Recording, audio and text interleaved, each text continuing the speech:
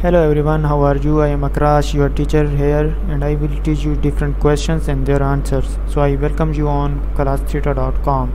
So our today's question is: Select the correct answer from each drop-down menu. During the Cold War, the United States was more likely to give aid and resources to crises in Western Europe and to intervene in crises in Eastern Europe. The answer of the question is: